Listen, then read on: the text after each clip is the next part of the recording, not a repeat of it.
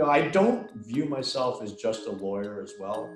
When there's an opportunity to either connect a client with another client or connect a client with a different type of business opportunity that really has nothing to do with the practice of law, I do it.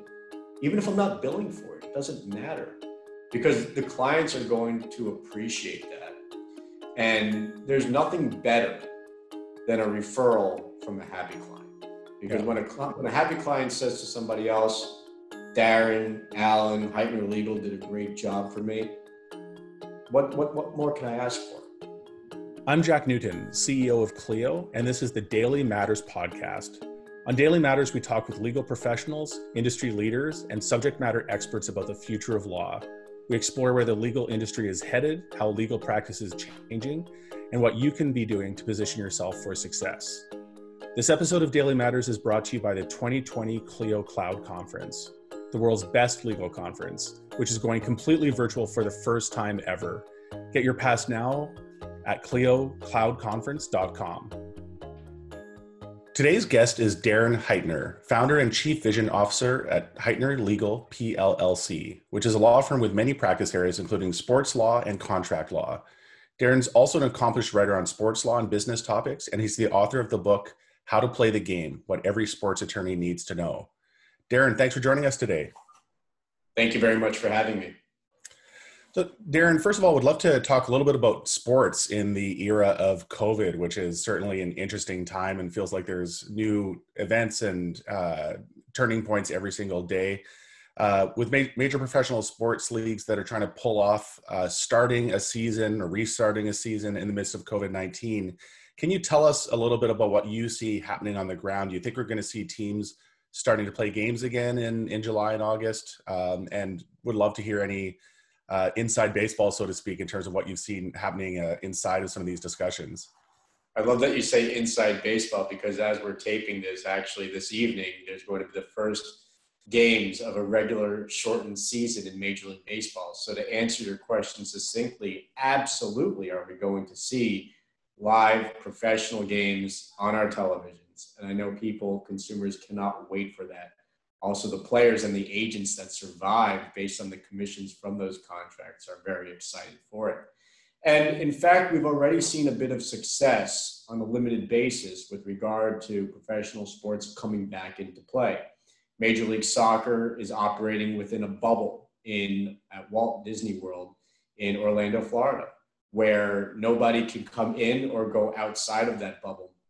And in the limited amount of time that Major League Soccer has been performing its games, and I think most teams have played roughly 5 games thus far, we've now seen multiple occurrences where there's COVID-19 testing and 0 cases of positive results within that bubble.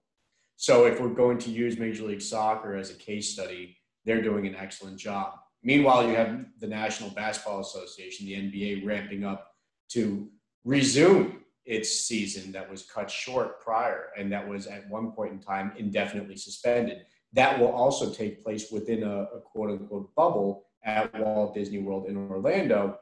And the most recent test of all the players in that bubble, because right now they're just training, again, 0 positive results. So we're seeing success in these bubble ecosystems. The real question is, will this also work outside of a bubble? Will it work with Major League Baseball, which again is just about to start? And more importantly, will it work with the National Football League, where you have 53 men on every roster?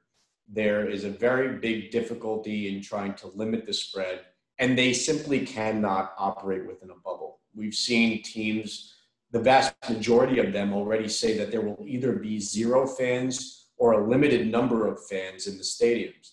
Right now, there's only 4 teams that have not said anything on that subject. There are still a lot of unknowns, at least with the National Football League. And players, especially rookies, are just starting to report to training camp now. Preseason games are off. The league and the players have already negotiated to remove all 4 preseason games. So we're simply talking about regular season games, a 17-week schedule with 16 regular season games per team. And while I do expect the NFL season to get underway, I'm not completely optimistic that we will see a full season, because I do fear that there will be some spread and perhaps significant spread of COVID-19 throughout the players. And given the approach that the various approaches you're seeing, and with the NHL, we've seen host cities be established. Which of these approaches do you feel is most likely to see success and be sustainable through the course of the crisis?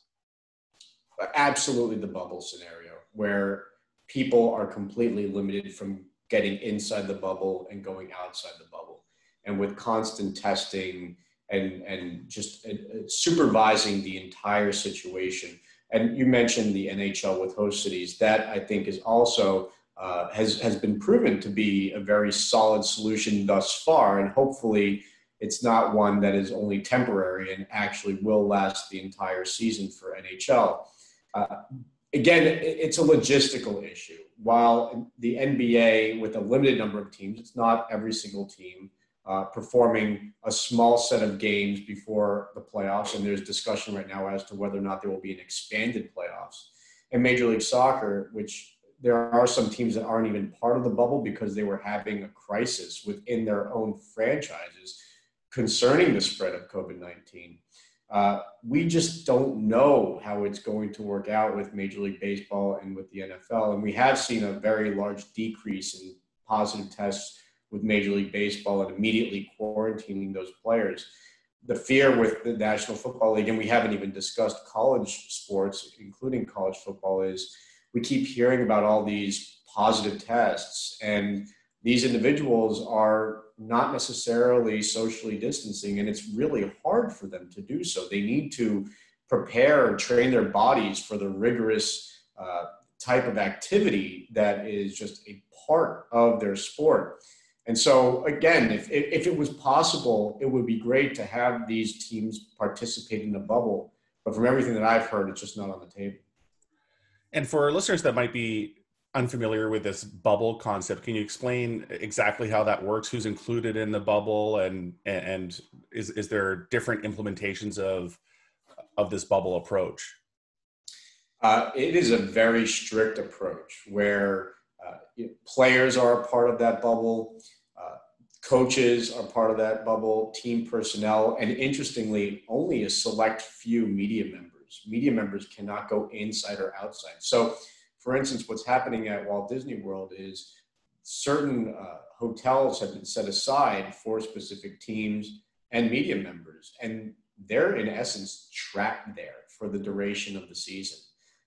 One player in particular was recently reprimanded and had to quarantine himself because he just barely went off the premises, and there was a concern, and I believe it was just to pick up takeout food, delivery food.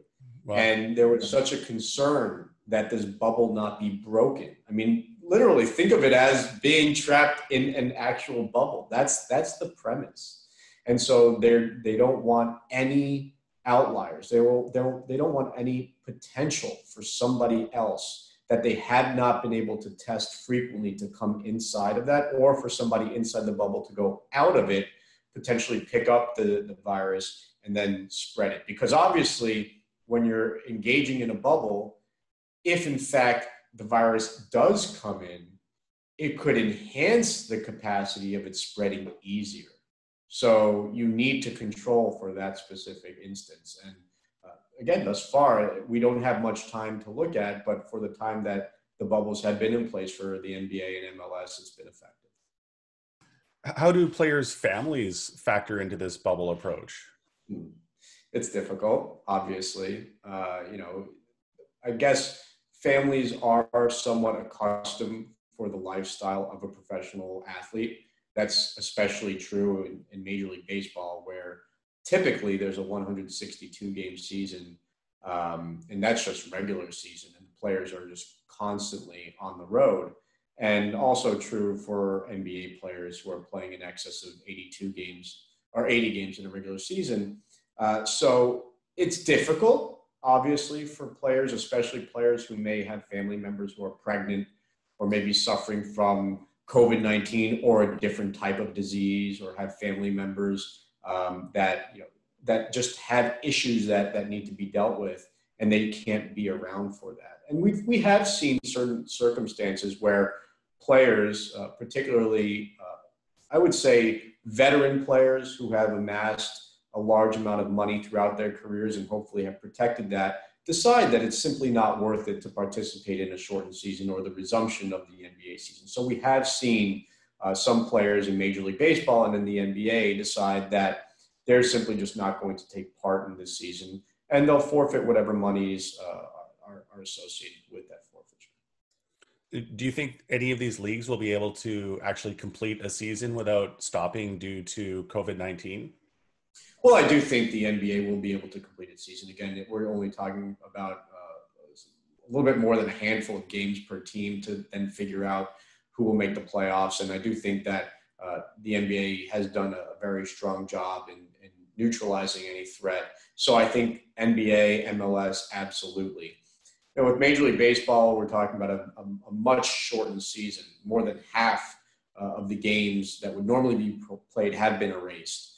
And it's an unknown. I mean, take the Toronto Blue Jays, for instance. We don't even know where the Toronto Blue Jays are going to be playing their home games because the Canadian government has said that the team is not permitted to participate in home games at its normal stadium in Toronto. And there were questions about whether or not the team would play home games in Pittsburgh. I believe recently that's been stricken as well. So the team's in limbo. I mean, if you don't have a place for them to play, and I'm sure they'll come to some resolution, whether it be a minor league facility or otherwise. But, you know, the bigger, obviously, issue is if we start seeing spread, if we start seeing players that are actually contracting the virus in the middle of the season, spreading it, an inability to quarantine the players fast enough, and perhaps, especially if we start seeing devastating effects of the virus. And I'm on the record elsewhere saying my biggest concern is actually in the NFL, and it's specifically with offensive and defensive linemen. So if you think about NBA players, largely Major League Baseball players, MLS players, they are mostly, and I'm generalizing here, extremely physically fit. And while you technically need to be fit to play in the NFL, there are subjective ideas as to what fit is.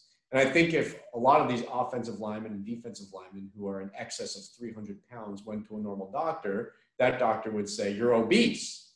And so if these individuals who are lined up right on top of each other and are looking at each other, offensive and defensive line, breathing on each other, sweating on each other, potentially bleeding on each other, if one of them contracts the virus, how easily will it be spread? And now are we not only worrying about having the virus and spreading it to others, but potentially the devastating effects of having the virus, because these are individuals who may be predisposed to having very severe conditions arising from it.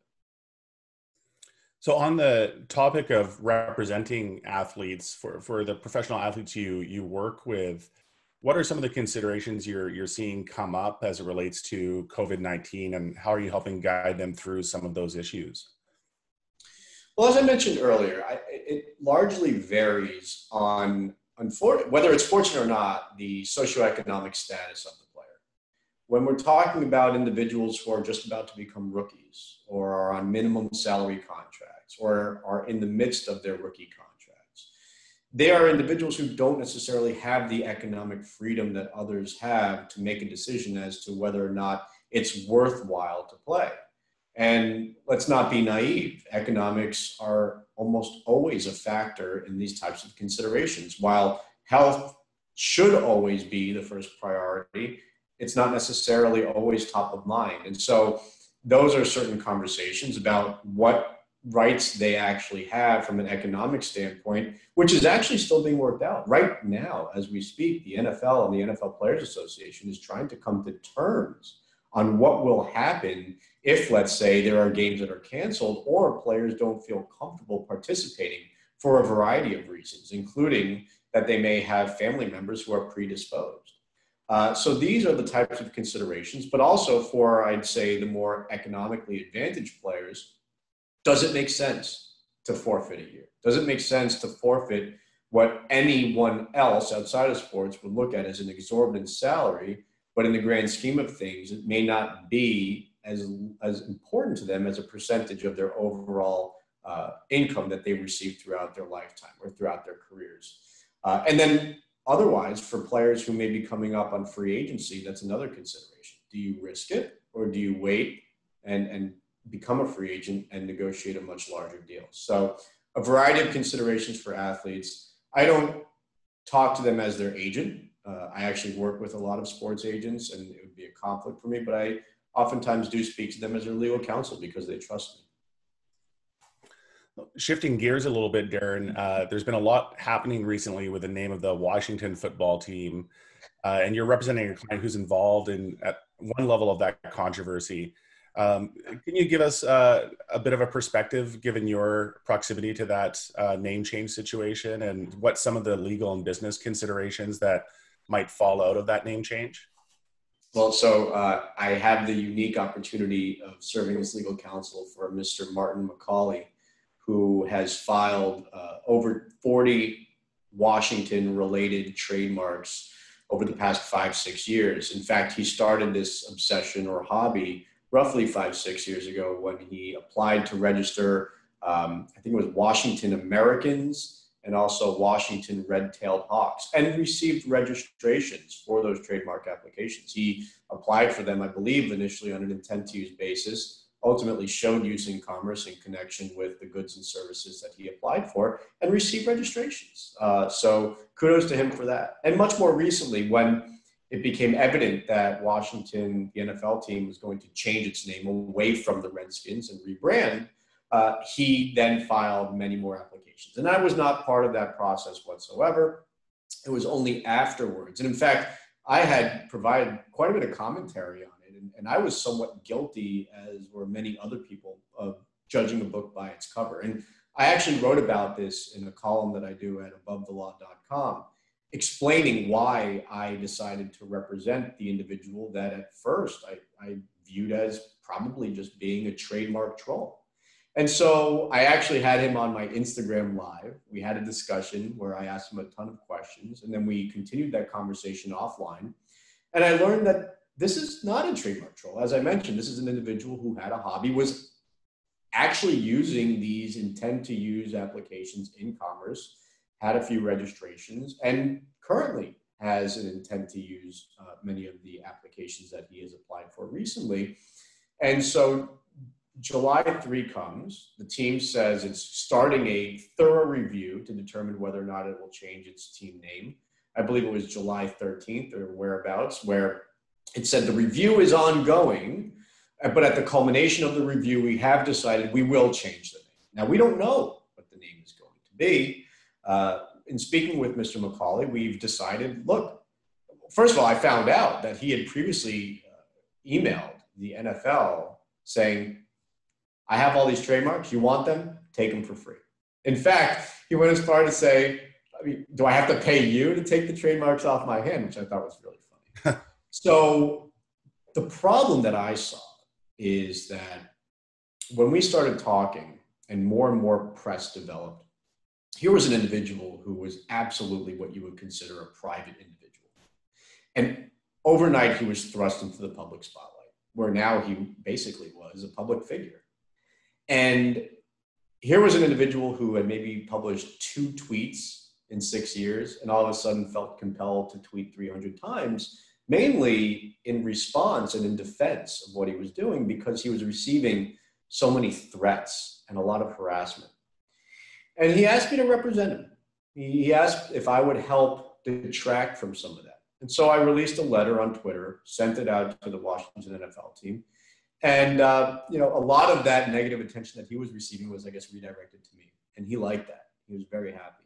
And he remains happy about that. And I can take it. I've got thick skin. So, but his story continues to be told. And I think a lot of people now at least understand that he's not a profiteer. He's not out there who's just applying for all these names because he's looking for a payday. If the Washington NFL team in the past would have offered it to him, I don't think he'd reject it. I don't think any of us would have. But that's not his goal. It seems like people who maybe just read the headline assumed that there was this trademark trolling happening and some profiteering, as you mentioned. At this point in the journey, what is he hoping to see come out of this situation? And is selling the trademark or even giving the trademark for free at odds with what he was hoping to use the trademarks for his own commercial purpose? I can only speak based on my own understanding. And again, I wasn't involved in the actual application process. But what he has told me is that to the extent that he's in the way, it was always his intention to, one, preclude others from serving as trolls, so that if the Washington NFL team was interested in any one of his names, that he could just divest it to them, that he could either transfer the registration or remove an application. And two, that he has absolutely no qualms whatsoever with either abandoning a pending application or assigning the right title and interest to an existing registration. So what is his interest now? As I mentioned, he really goes into this without any expectation or demand for money. What he has asked for in the past week or so is that if the NFL team is interested in any of his marks, that it makes a charitable contribution to a Native American tribe or to multiple ones. And so, look, I mean, that's the type of guy that I was happy to take on as a client. It's not a huge money maker for me. I think it's funny. I've asked him many times to stop doing this, but he goes on the record nonstop with these publications like, I hired this $400 an hour attorney to handle my work. I'm like, oh, please, like, stop. You can say you hired an attorney and you can mention my name if you like, but let's stop with putting my hourly fee out there for everyone to. Let's turn our discussion to college athletes. You're very vocal about the need for change when it comes to college athletes being fairly compensated for the use of their names and images and likenesses by schools and by the NCAA. For those of us that aren't totally familiar with the nuances of this issue, can you walk us through the headlines of what you're passionate about here and where you'd like to see things change over the coming years? Sure. So when we're talking about names, images, and likenesses, we're talking at its core publicity rights, which derive from privacy rights. And many states have statutes on their books that afford for specific rights of publicity and an opportunity for individuals to sue when their rights of publicity are misappropriated for commercial gain by others. In those states that don't have statutes on the books, it's basically common law. But these are rights that every individual throughout the United States enjoys, except for college athletes. So it's something that I've been following for many, many years and writing about for many years. I used to write for Forbes for 6 years. I wrote for Inc. magazine for 4. I've owned a website, Sports Agent Blog, for coming on 15 years now. And it's always been a subject that was near and dear to my heart, that I thought these were rights that college athletes absolutely deserved. And the rights came at no harm to the universities nor to the NCAA, but the NCAA has always been so damn stubborn to not allow these athletes to have those rights. In fact, it's written right in the bylaws to preclude college athletes from having these rights. And just very recently, there was a hearing on Capitol Hill in the Senate Judiciary Committee where you had Mark Emmert, the president of the NCAA, testify. You had an athletic director from Clemson testify, and many others. And so right now, we don't know whether the NCAA, the federal government, the Power Big Five conferences will do anything about name, image, and likeness, change the rules at all from a national landscape. The NCAA at one point in time, not very long ago, said, under no circumstances are these rights going to be afforded to college athletes. That would be akin to opening Pandora's box, that the NCAA was concerned that all of a sudden the athletes would be classified as employees, which they're not currently, and get all these other benefits and rights. And that was the biggest concern for the NCAA. Well, all it took was 3 states to pass legislation and have the respective governors sign it into law for the NCAA to do an about-face. It started with California. California passed what was originally called the Pay to Play Act. It's been rebranded. It would allow college athletes within the state's borders to start commercializing and making money off of their names, images, and likenesses as of 2023. Colorado has followed suit, essentially passing and signing into law the same legislation as what was adopted in California, effective 2023. My state of Florida has been a bit more aggressive, and that's where I've been a large part of it. Back at the end of 2019, I was asked to be a part of the drafting and promotional process, creating a new piece of legislation, perhaps built off the back of what was established in California, but with nuances. And I started working with Representative Chip LaMarca's office. He's a representative for my district in the state of Florida House of Representatives. And we had a template bill ready for the start of the legislative session in 2020, which started January 1. It went through a couple of committees in the House of Representatives, ultimately landing on the House floor and passing. There was another piece of legislation proposed by another individual in the House, which was really a mirror image of California's bill. Ultimately, it was our bill that passed the House and went to the Senate. Again, went through a couple of committees. And the big issue at the final stage of the debate in the Senate was, when will it become effective? Obviously, we knew about California in 2023. I don't think Colorado was signed into law yet, but we knew about it in 2023. Originally, we were super aggressive with Chip LaMarca. We had an effective date of July 2020. So in essence, if our original bill was passed and signed into law, it would be effective as we talk today. I would say that it's a fortunate occurrence that wasn't the case. We could have not accounted for COVID-19. And I don't think there still would have been enough runway for us to establish criteria in addition to the legislation. So the Senate argued strongly for an effective date of July 2021, which is included in the final bill, which was signed into law by Governor DeSantis in June of this year. Why June? Typically, the House and the Senate meet for 3 months in the beginning of the year. And after a bill is passed, the governor has a couple of weeks to either sign it, veto it, or it automatically gets entered into law. Well, because of COVID-19, everything was tabled. And so we waited until June, and that's when it was signed into law. So imagine if we still had that July 2020 effective date, there would have only been about less than a month of runway to figure out what the specific rules and regulations will be above and beyond what we've passed in the state of Florida. But it's been a very exciting journey. There's so much I can talk about on this specific matter. We can go for hours. And there's so much still being done to try to make this a national effort. And hopefully that happens, and hopefully they use a lot of what we've included within our Florida bill to their advantage. With the momentum that you're seeing build in a couple of states here, do you feel like making this nationwide will just be a natural progression that will happen over hopefully a fairly rapid time frame? Logical people would say so. That's a natural progression. There are over 30 states that are now looking at similar legislation. I wouldn't be surprised if by July 2021, the majority of those states have passed and signed into laws that are similar to any of the 3 states that have already signed into law this type of legislation. I also wouldn't be surprised if California and Colorado relook at their laws and decide, hey, we need to bump up our effective date. If we're 2023 and Florida's 2021, that's 2 years of advantage provided to Florida schools. And we want to be on a level playing field. I think the NCAA would be wise to understand that it needs to give up a lot of its power and control. It needs to get off of its high horse and demand an antitrust exemption in order for there to be real national change. But I never have too much faith in the NCAA. Meanwhile, the federal government, look, it is inundated with much more important issues.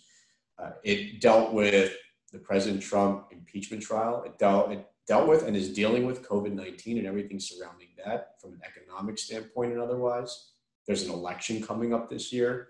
So I'm not that confident that Congress will jump on this and get something passed and signed into law before July 2021, despite efforts of Marco Rubio and otherwise.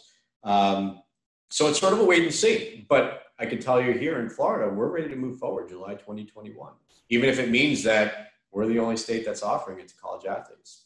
The premise for why we did this is simply to provide these rights to college athletes that they deserve. It wasn't to provide some sort of recruiting advantage to colleges. Are we naive to believe that colleges in the state of Florida will have that advantage? No. But again, the core issue is these are rights that should have never been taken away from college athletes. So Darren, you've, with your practice, built up a pretty significant social media following. You've got almost, I think, 40,000 followers on Twitter, and you talked earlier about running Instagram videos, and it seems like you've built up a real social media presence. You blog. Tell us about what you've done to help build up your social media presence over the years, and maybe how that's helped build your practice as a result. Well, I think first and foremost, it's important to note that this didn't happen overnight. This was built up over a long time. And my law firm now, Heitner Legal, which I started in June 2014, is technically the third law firm that I've worked at. Fortunately, I worked at law firms that were small, entrepreneurial, and allowed me to build my own brand while I was there. I think absent that opportunity, it would have been difficult to start my own law firm. And so that is certainly a big reason. It's just getting after something for a long amount of time. And then also hyper-focusing on a specific area. Early on, I decided I was going to do my best to brand myself as a sports and entertainment lawyer. And I would say it's worked absolutely as a great advantage for me because, not to toot my own horn, but I believe at this point in time, I'm on a very short list of lawyers when athletes, agents, et cetera, are looking for counsel to assist them on the transactional end, IP, litigation, so on and so forth. But I guess it also worked in a different way to pigeonhole myself in a way that I have to work hard to rebrand myself now to explain to people I'm not just a sports and entertainment lawyer. With regard to the followings that I've amassed, let's say on Twitter, for instance, you mentioned my followers. Again, I'm hyper-focused. I decided 15 years ago when I started Sports Agent Blog that I was going to provide information to the masses that they weren't really receiving. There was no repository for sports agent-related news, yet there's a lot of people who are very intrigued by the profession and sports business as a whole. And so I was able to really, if I'm focusing primarily on that with sprinkles in here and there of sunsets and my wife and I having a good time and eating different things, showing a little bit of character, but staying true to who I am and what I practice on primarily, it's allowed me to really build that following and keep the quality over the quantity. You know, a big differentiating factor for me and my law firm is communication. And I think starting my practice in a time where there's such ease to communicate with clients, third parties, et cetera, has been such a huge advantage. And I say right on my website, you respond, very quickly, you're transparent, you keep me involved with the case. Who doesn't walk around with a phone at all times? And we're always connected. So I give my clients my cell phone. We text each other, we WhatsApp each other, we email each other, we FaceTime each other, we, tweet each other. I mean, it's just that connectivity is something that the clients really appreciate, especially when they are paying a premium for legal services. And I think that's really what's allowed me to separate my firm from a lot of the competition. And on that note, Darren, your law firm's slogan is I love my lawyer, which is a pretty high bar, having your clients walk around saying, I love my lawyer. I love that. And it certainly resonates me. As you know, myself and Cleo in general, we really believe in the concept of being client-centered and everything you just talked about in terms of thinking about different modalities of communication with your clients, staying in touch, really engaging with them strongly, resonates really deeply with me. When you think about holistically how you approach building your client experience, can you tell me about some other things you do to really hopefully have the outcome that after an interaction with you, your clients are walking away saying, I love my lawyer? Absolutely. The I love my lawyer came about when one of my clients created a t-shirt. It's a nutritional supplement company that said, I love pre-workout. And then they're like, what if we create I Love My Lawyer shirts? We love our lawyer. And they just sent me a bunch of them. So I gave them to different clients. And now it's sort of become a thing amongst clients. I always get like comments on Facebook or Instagram from clients who just say, I love my lawyer. And it's sort of changing the dynamic of what a typical client-lawyer relationship looks like. I mean, by and large, the general public abhors lawyers. And let's be honest with ourselves. I mean, that's true. And we need to do something as a community to change that. And certainly it's something that I have focused on. It's making sure that clients understand, primarily, we are in a business relationship. But that doesn't preclude us from also having a personal relationship. And some of my closest friends started off as clients. One of my closest friends, who was a groomsman of mine, was my very first origination, my very first client 10 years ago.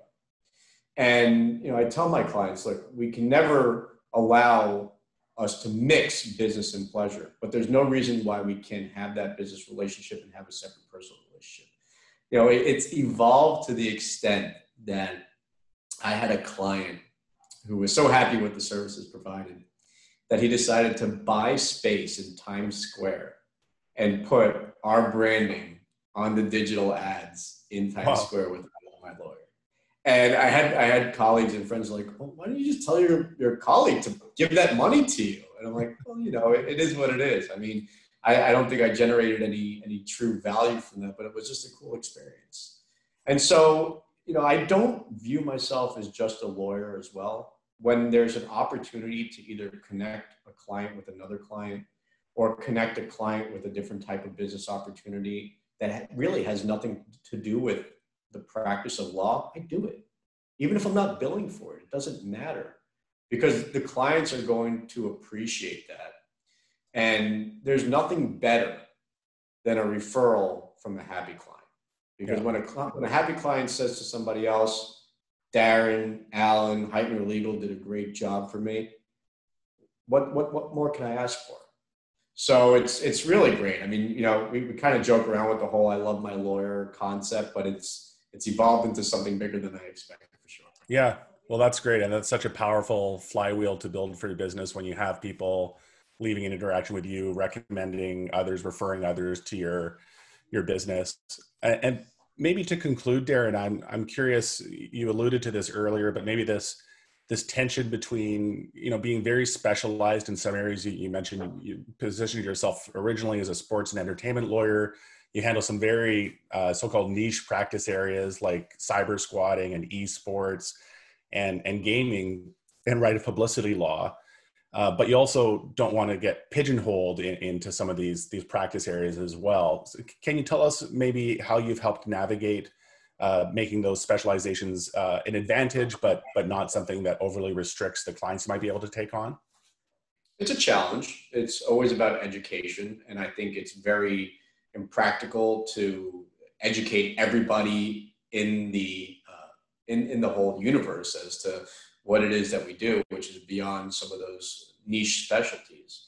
But when a client may contact me and ask, I have this breach of contract dispute in a construction case.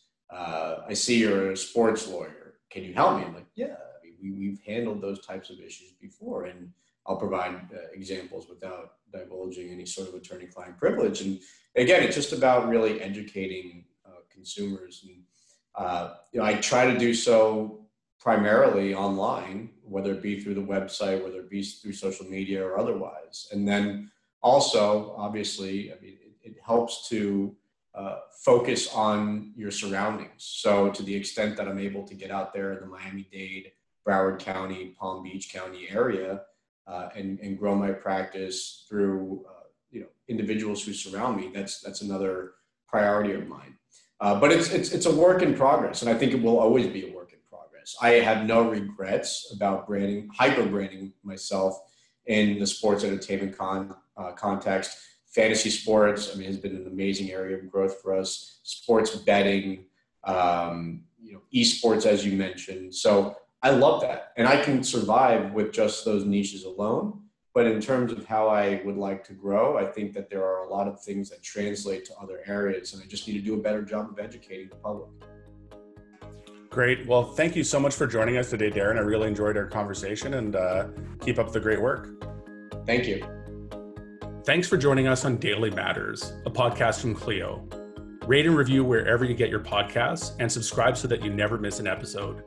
Daily Matters is produced by Andrew Booth, Sam Rosenthal, and Derek Boland, and hosted by yours truly, Jack Newton.